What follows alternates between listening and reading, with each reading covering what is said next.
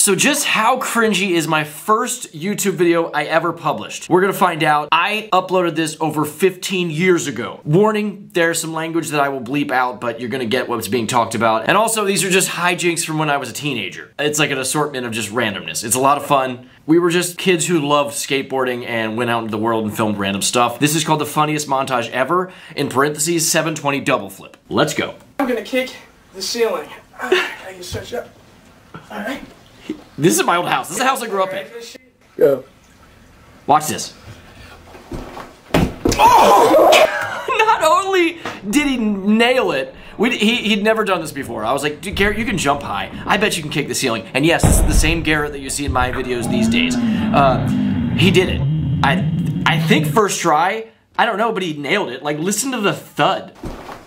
See? It makes a big thud. He kicked it. He kicked the crap out of it. He can still do that to this day, too. It's wild. Okay.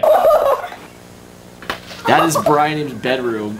And we just used to get stupid ideas. It just rolled. They're like, hey, here's a watermelon. I think it was like going bad. Like it sat in the fridge too long and it was gross. And we were like, let's throw it out the window onto one of our heads. Pretty sure all of us would have done it, but my dude Brian right there was not Brian Ames, other friend Brian. He was like, yeah, I'll do it. And then Brian Ames threw it at him. This guy, so. This is actually. I own the mother. That's enough. Yeah, he just came. I guess he so. He just came and started cursing at us, and we kind of gave him some attitude back, but then like we talked to him and he was totally cool. We didn't skate there. We were always respectful of people. If they asked us to leave, we would leave. Unless they got an attitude with us, then we might get an attitude back, but we'd always leave. You know, we weren't trying to like just completely disobey and be unruly. Yeah, that's me running in like skin tight short underwear thingies. I don't know. We just watched the CKY videos and we were like, let's go do that too. That's pretty much like why this clip existed. But this lady that comes out, look at her. She was not having it. She was mad, but I ran away.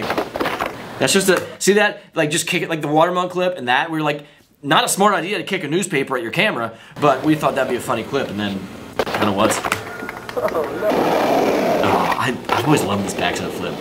All right, so I'm not making fun of deaf children at all. Why that clip exists is because I'm actually deaf in my right ear. I can't hear. I had to think about it for a second. Yeah, this ear sucks. This ear's good. So that's just like a little. We put it in the video, and if anyone knew me, they was like, "Huh, I get it. Andy's a deaf child." Okay. That was so fun. This was like the summer of like carefree teenage years. We found this bridge in our like kind of near our neighborhood, and we used to jump off it. And it was like 5 feet, 6 feet deep, and then there was a bunch of mud at the bottom. So if you went too far down, you would just hit mud, and it was gross. But I mean, we were teenagers. We didn't care. It was awesome. It was so much fun jumping off that bridge. It's probably still there today. I wouldn't feel safe doing it. All right. Cringy, honestly. These are all funny clips. Maybe I'm cringy, like enjoying this walk down memory lane, but these kids that got blasted by the water, totally, they asked for it. And my friends, I wasn't there, but they told me the story. My friends turned around and like, yeah, we'll rock you with water, and they nailed it. Dude, I used to do the splits so often skateboarding. I'm luckier these days. That was my reaction. I often just reacted goofy. Instead of like, I'd slam and I would just immediately go into like comedy mode. I have a high threshold for pain to this day. And so a lot of this stuff that looks like it hurt, I was like, I'm gonna make a joke. Like right now. It's bad on tape, boy. Not only did I do the splits, but I rode away doing the splits. And also, let's go back to the first split. Like what, how did I make that high-pitched noise?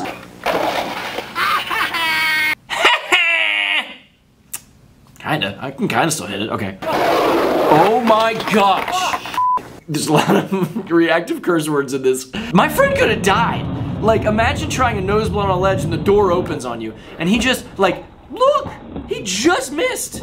Like, barely, like, if that would have opened up early, like, he would have hit his face on it going full speed. It would have been bad. Funny enough is that the guy that opened the door was our friend that worked at the business. They never cared that we skated there. But, like, he almost gave my friend a trip to the hospital that day. Here's that 720 double flip. I'm wearing a Sylvester Looney Tunes shirt. I don't think you can see it. So terrible. the worst thing in the world, but I was 16. I was so proud of myself that I flipped it and landed on it in some version that I was like, all right, yeah, I'm claiming it. I did a 720 double flip. This next clip is, so we found a random couch and that guy ollied over it, and my friend's like, hey, it'd be funny if I hit it with a car. It was in like a dumpster, like near a dumpster, so no one was using it, and then that clip existed. The stupid stuff, we just, whatever idea we got, we filmed. This guy. Send the police over. Yeah. No, you ain't. Want to play tough? Play tough? And my friend right there, he's like, he literally was like, no, we're not playing tough. Like, they were super respectful of this dude, and after this was in a skate video, another guy that we knew came over and he was like, dude, that's my uncle, and like he has like anger issues. Like I'm sure he wasn't even talking to anybody on the walkie-talkie. They weren't even skating that day. They were just looking at a spot that was way too big for them to skate, and he just came and just started like, we got that a lot. I'm sure people, skateboarders still get it a lot. Just power trip people. Want to play tough? What were the police gonna do? Like we were just walking through the thing, like down the business road of where we lived. We experienced that all the time. And if you experience that, just be polite, and if you got a crazy person in front of you, just get out of the situation. Be respectful, get out of the situation. It's like The Kick. It's like a sequel to The Kick. This is hilarious. Just watch it. Oh my God! I got, okay, so completely a stunt. I knew that was happening. For full transparency, we just, so the kid that pushed me in actually wasn't as small or as young as he looked. He was like a couple grades beneath us and just a really short dude. So we did a lot of things thinking it was funny that he looked like such a young kid like that. Like it'd be funny if a kid pushed me, like a bigger teenager, into the fountain at the mall. But what I didn't like is that like when I got out, I got water everywhere. Like so as an adult, I'm like, I hope no one slipped on that. But we had a whole exit strategy, and we had like a getaway car at the entrance. And as the guy in black, the other Brian, and me, soaked, are walking out of the mall, somebody beelined to security. And they were walking back, and they completely didn't realize that there was a guy soaking wet walking by them. So I was like, oh, and we got out, and we drove away, and we were successful. Where we were filming was actually like a skate shop in the mall. That my friend worked at, so it was like Mission Impossible. Maybe not too impossible, but we got the job done. I was Tom Cruise that day. This is another one that I'm sure was inspired by CKY. I did a lot of these. Chair right there. Like just for fun. Yeah, I'm just wet. There's that lady. I think it's just the bad quality, but she looks like she's 115 years old. Okay, I think that was probably the first one I ever filmed. Not that I could have committed to that bit way better. It's a little cringy, right? I love this clip so much. Okay, so he does the backside flip, which was great. That was a big backside flip. It's a big flat gap. And then he grabs our younger friend. It was so small. I mean, he was a teenager too. Like, we were all like in the same skate group. And he just did the way his body flies. I gotta watch it again. It's like it does a 180, and then he's like, I got time, let's do another 180. I love that clip. Also, he completely knew what was going on. We weren't just throwing a random kid in the pond. Even if I have another video saying that it was on purpose, I probably made it just to make people, because I thought it would be more exciting in a video. He totally understood what was going on. He was the only one that we could do it with because he was the only one small enough. We rolled up to the skate spot. He was like, here's a puddle. We should do a trick and throw one of ourselves in this. So, hello, Adam. My name is Andy. I don't care who you are. Just me bored in my apartment. There's a Mean Girls poster back there, by the way, because I used to work at a movie theater, which I think is about to come up. Just me, like, knowing how to edit and... What am I wearing? That's what I'm walking around my house in?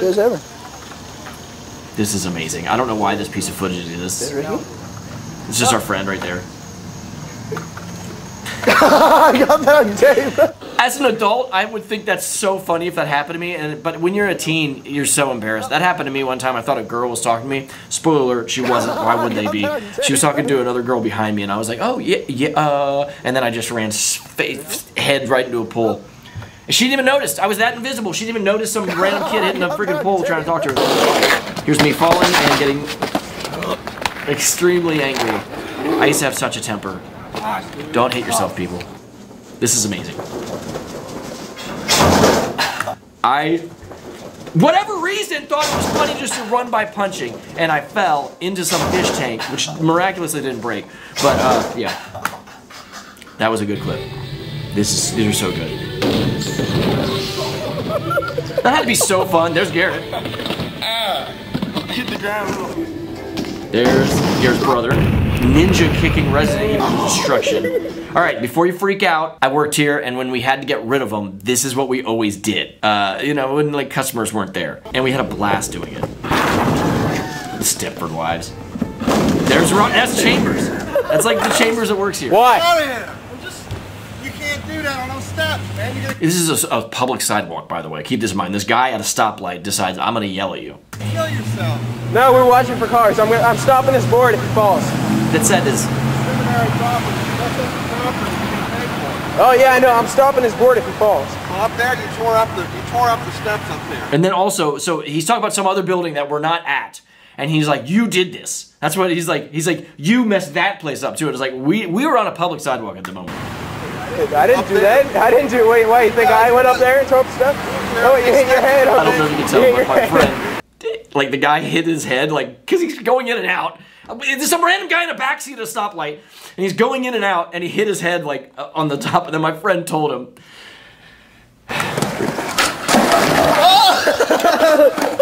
That's just my buddy Scott. To this day, he's like the greatest. That guy Scott is the greatest skateboarder in Cincinnati to this day. He's so good. Was that it? No. Here's a little skit. This is completely cringy. It's supposed to be cringy. And I believe it has him like. See, I would never put a guy smoking a cigarette in. I don't know why he had that idea. He was like, I'm gonna smoke and drink. Smoking is like the grossest thing in the world, so don't watch this video and think it's cool. But this is beautiful. When we got that, when we watched the footage, we were like peeing our pants laughing so much.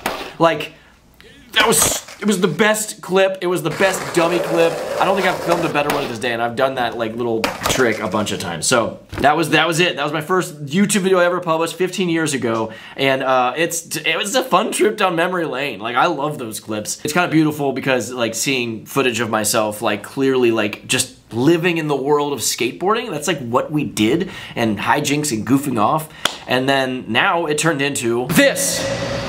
This is my skate park. And this is my skateboard company. It is just absolutely, where can I get good lighting here? To this day, I walk into both these rooms and I have that thought, like, I can't believe this is real. I've been doing it for a long time now. So many people, like friends, not my parents, my family was supportive. Like, people told me that skateboarding would get me nowhere and that there's no point in it, it's childish, don't do it. And to this day, being an adult that has processed all of this, skateboarding has taught me how to get back up and try again and use failures to motivate me to do something better and bigger and grow myself. It is a beautiful, beautiful activity for any ages. And the fact that it exists, like this is my skate company, skate shop. It's theshredquarters.com. The fact that it exists is all because of skateboarding, and then people like you watch the video. So thank you. I hope you enjoyed going down the memory lane with me, and anybody who's supported Revive and all this, I love you. So get out there, skate with your friends, be goofy, have fun, and enjoy life. That's it. But come back. I'll be doing my 40.